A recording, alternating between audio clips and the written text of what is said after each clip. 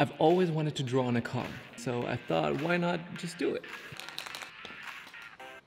I'm kidding, this is not my car, but this is. There we go, just did it. If you want to keep on watching, there's actually a real car that we drew on. It's a lot better than this one. So a little bit more than a year ago, I decided to allow myself to dream a little bit further.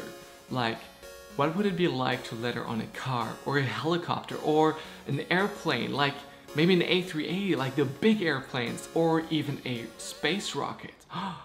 Now, dreams are something amazing that we humans have. Because of our ability to dream, we're able to project things into the future, things that are not existent, but we just dream about, we wish they were there. For example, electricity. Somebody thought of light that would just be like a click and light would go on. For example, Elon Musk is a big dreamer. He dreams about being able to build a civilization of this planet, and I'm so fascinated by that. Now, when it comes to lettering on a car, I had a specific idea. I dreamed of an agency reaching out to me and working with a car company to create this big ad, like an ad that would be running on TVs, shown on billboards across the city. I didn't want to harm that dream by trying it on my own.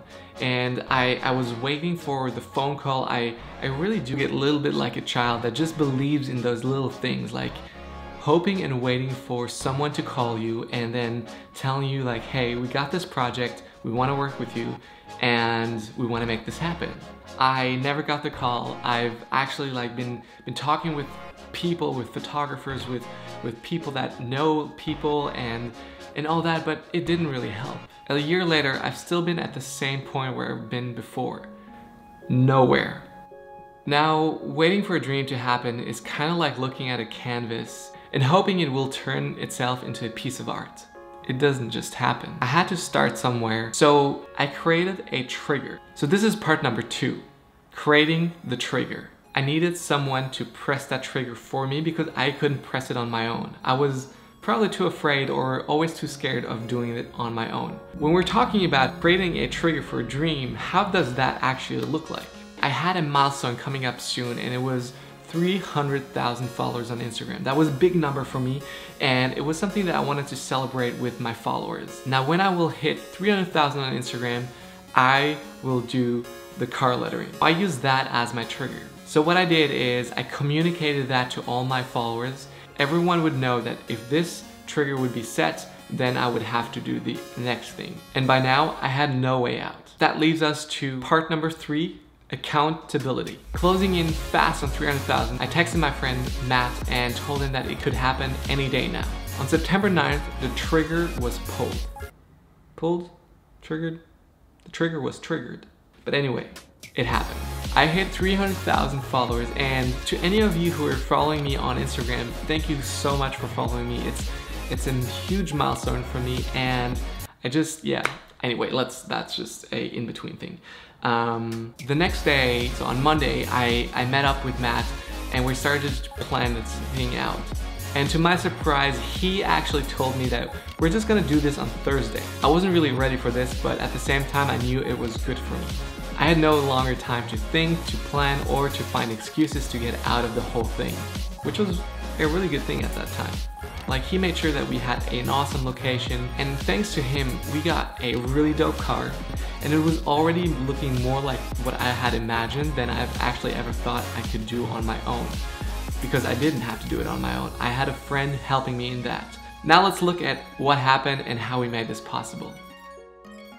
We're at Pablo and Rusty's. We're trying to plan the whole shoot. Yeah, we are, I guess we're conceptualizing it and trying to figure out what it would look like and what we need to shoot it that way, right? Exactly. All this prep work, let's get it out of the way today so we can focus on actually creating something on Thursday. I'm ready to leave the house, getting Matt first, then we'll drive up, we'll get the car, drive back, and that's where we're gonna set up everything. I don't know how it's gonna turn out, but I'm pretty pumped about this.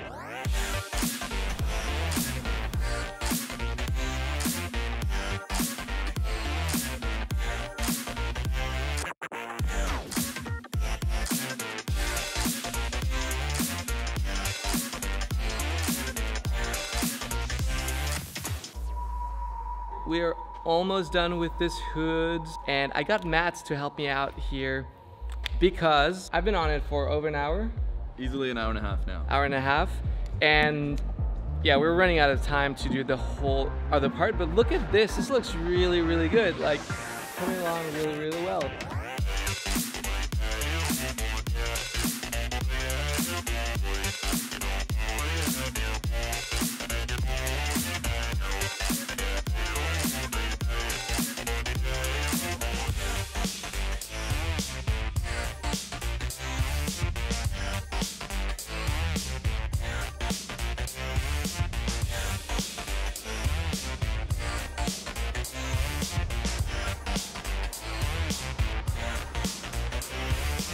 I'm super excited.